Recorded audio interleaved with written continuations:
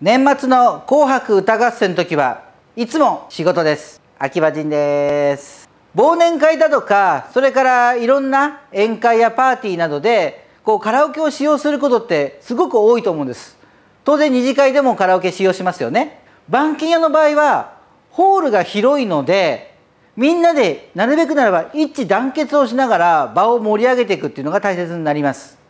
その企画の中で今回ライブダムの中に紅白歌合戦というゲームがあります。単純にもう白と赤に分かれて交互に歌っていくんですが、当然その一回一回の点数が出ます。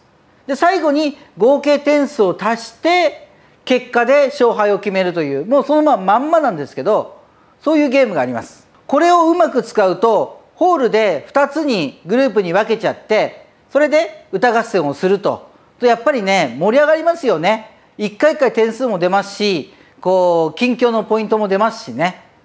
そのような形でカラオケもやっぱりただリクエストしてもらって歌わせるだけじゃなくて、せっかくこんなね広いホールがあるので、そのように企画を立てて盛り上げてみてはいかがでしょうか。第一興商のライブダム、その紅白歌合戦の採点ゲームの、PR ビデオをいただいてますので、ちょっとこちらをご覧ください。大人数で遊ぶのにぴったりなのがカラオケ紅白歌合戦。ルールは簡単。赤組と白組に分かれて交互に歌うだけ。歌が決まったら対戦スタート。どちらの順番かは画面上部にも表示されます。後攻は先攻の得点を見ながら歌えますが、相手の得点によっては大きなプレッシャーがかかるかも。1回戦ごとに対戦結果が発表され、最終的な勝敗は総合得点で決定。あなたの歌声はチームの勝利に貢献できるでしょうか。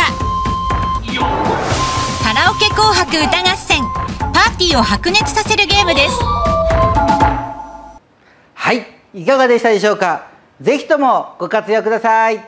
お待ちしております。